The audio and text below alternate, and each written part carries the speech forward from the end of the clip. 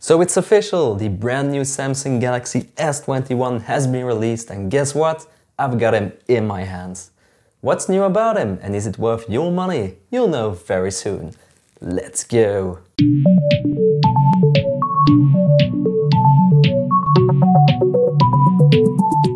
Hi and welcome to the Mobile Lab. If this is your first time here on this channel and you like everything about smartphones and GoPro related stuff, start now by subscribing and clicking the bell so you don't miss anything.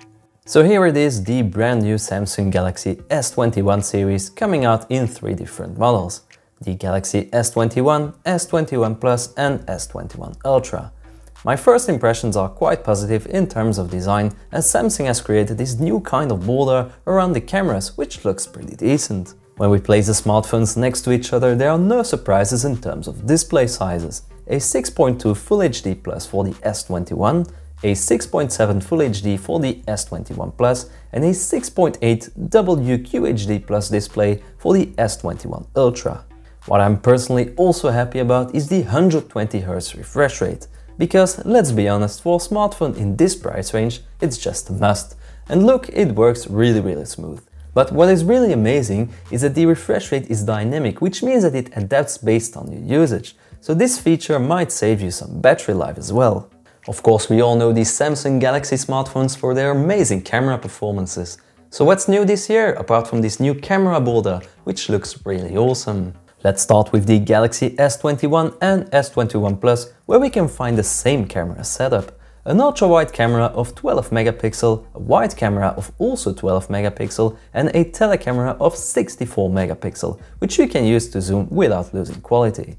Both models have of course also a 10 megapixel selfie camera. However, the Galaxy S21 Ultra has some differences in the camera setup. Just like last year, a 108 megapixel camera to take stunning pictures from a distance without losing quality if you want to zoom in.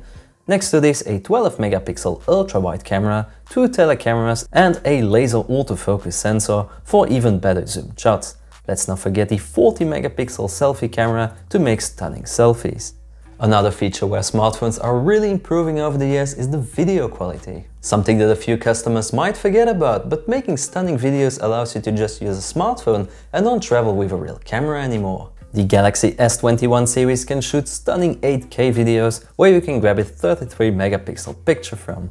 For people who are a bit more into video shooting, the Galaxy S21 is also able to record in 4K at 60 frames per second, something that is quite impressive for a smartphone.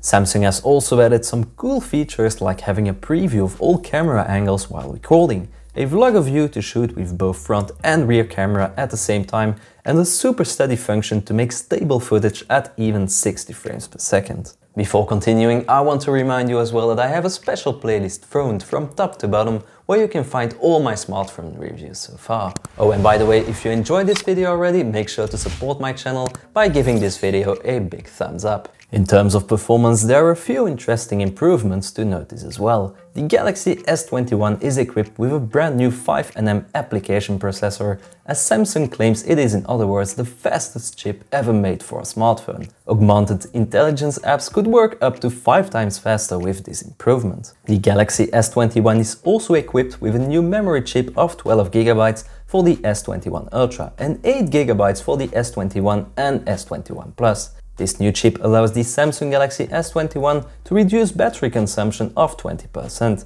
I think this is a good upgrade, but you can only really check this if you have the phone for quite some time.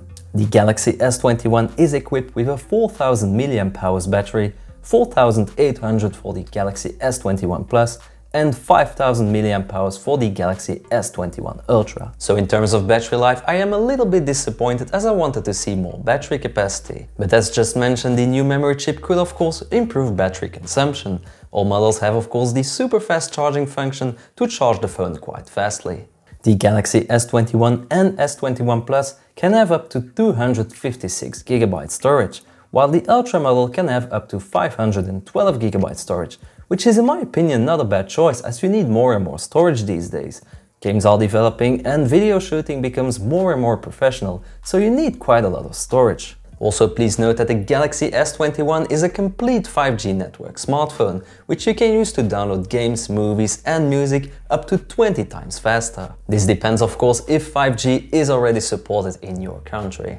The Galaxy S21 is available in pink, violet, white and grey, the Galaxy S21 Plus in violet, silver and black, and finally the Galaxy S21 Ultra in black and silver. So in terms of colors, you'll have some options to choose from. The Galaxy S21 series are starting at the price of $799 for the S21, $999 for the Galaxy S21 Plus, and $1,199 for the Galaxy S21 Ultra. So what do I think about the Galaxy S21? It is an amazing phone. I'm quite happy that Samsung made a cool design change and improved some of the performances. What I also really like is that you have improvements over the whole S21 series, while last year I had the impression that only the Ultra model was really worth it in comparison to the previous model. However, if you have already a Samsung Galaxy S20 at home, I don't really think it's worth upgrading, but if you want to spend $1,000 for some extra features, you will be more than happy of course. If you want more details about the Galaxy S21 Ultra, there is another special review coming up for this one. Make sure to check that one out as well. So I hope you enjoyed this video. If it was, please leave a like. Make sure to let me know in the comments what you guys think about the S21 series. And don't forget to subscribe if you like everything about smartphones and GoPro related stuff. I see you in another video.